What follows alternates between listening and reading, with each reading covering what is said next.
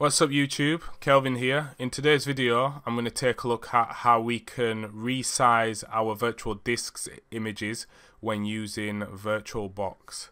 Now on the face of it, on the graphical user interface, there isn't a way to actually resize the images in VirtualBox. We do need to go through a few obstacles in order to do that, and that's what we're going to do today in this video. It's very useful because it saves you having to tear down a virtual machine if the storage gets full just to build another one, or deleting things on the current one just to make room for whatever you want to install or use moving forward. So we'll start by having a look at the VirtualBox graphical user interface, and we're going to specifically in this video focus on Windows 8.1 Lab 1. So I'm just going to start by clicking on Settings, and then we go down to Storage. And in here, as you can see, I've not got a disk attached to it because I've already removed it. But let me just, for the sake of this video, I will reattach this virtual disk image. Okay, cool. So again, go to Storage, and what you want to do is, if you want to resize a specific virtual machine, you need to go to your storage settings and remove the VDI that's currently in use. My virtual disk size here is 25 gigabytes, and I want to say let's turn it into 60 gigs. So that's what we're going to do today. Let's just say, for example. So what you want to do is you want to remove the VDI from the virtual machine. Don't worry, this won't delete it. And just for the sakes of this video, if you navigate to the folder where your virtual machines are actually stored, in my case mine are here, and you click on your virtual machine, you can still see the virtual disk image is still stored, so don't worry about that. So once you've done that, what you want to do is you want to open a command line, and you also want to navigate to where VirtualBox is installed. So normally it'll be your C drive, program files, Oracle, and then VirtualBox. Right click on the address bar and click copy address. Once you've done that, go back to your CLI and type CD for change directory, and then paste that address you've just copied. That will now change your directory, and as you can see, now we're in the VirtualBox directory here. So then what we want to do is, going back to where your virtual machine is, on the actual virtual machine where you want to change the disk storage, again copy the address of that. We're going to need that soon.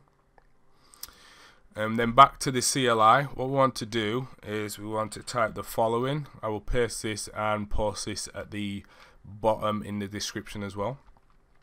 You want to type VBoxManage.exe space modifymedium space quotations, and then what we're going to do is we're going to paste in the location of the virtual machine.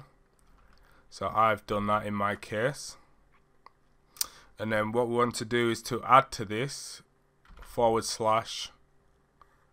and then we're going to type Windows 8, or Win 8 in my case, 8.1 space lab 1.vdi quotation marks again.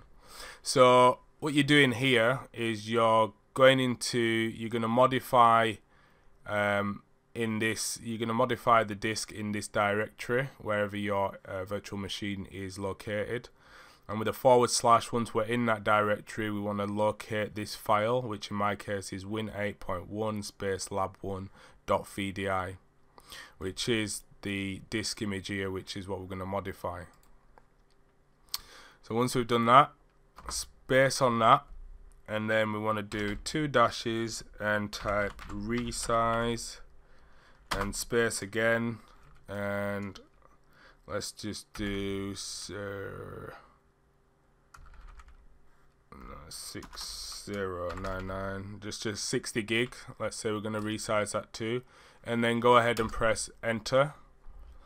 And as you can see, that was relatively quick. So what this has done now is, once you've seen this, it means 100% it's being resized. So now what you want to do is go back to the graphical user interface of VirtualBox, navigate to the virtual machine that you've just resized, click settings, storage, and just as we did at the start of the video, we want to add the hard disk. So we're going to choose the existing disk, and we're going to then add the VDI for that virtual machine, and that's fine.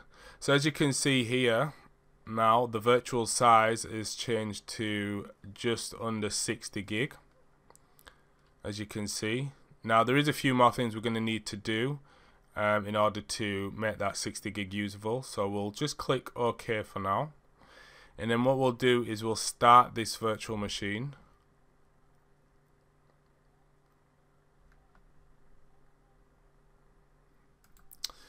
So once your virtual machine has started up, you need to then navigate to your disk partitions. So create and format hard disk partitions.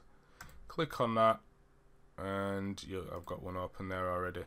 And what you can see there is I have already unallocated space here now. So what we need to do to the C drive is we need to make this a little bit bigger to obviously make use of the size that we've created.